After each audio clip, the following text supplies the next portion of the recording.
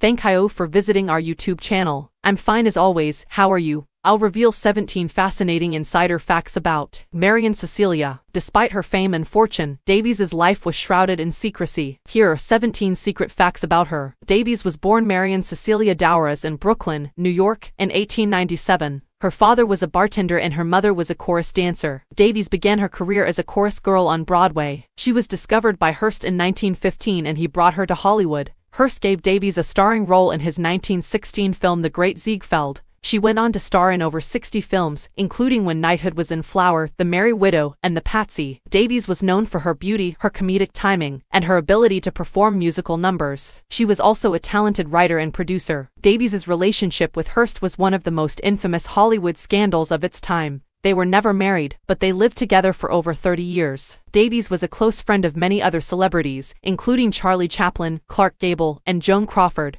Davies was a generous philanthropist. She supported many charities and donated millions of dollars to various causes. Davies was also a passionate collector of art. She owned a large collection of paintings, sculptures, and other works of art. Davies was a private person and she rarely gave interviews. She was also reluctant to talk about her relationship with Hearst. Davies was a victim of the Hearst-Davies kidnapping plot in 1915. She was kidnapped by a group of men who were demanding a ransom from Hearst. Davies was also the target of the Marion Davies sex scandals in the 1920s. These scandals were fabricated by Hearst's enemies in an attempt to discredit him and Davies. Davies retired from acting in 1937. She lived a quiet life with Hearst until his death in 1951. Davies married Sea Captain Horace Brown in 1952. They remained married until her death in 1961. Davies died from malignant osteomyelitis of the jaw. She was 64 years old. Davies is buried next to Hearst at Woodlawn Memorial Cemetery in Glendale, California. Thank you for watching. Love you all. See you in next video.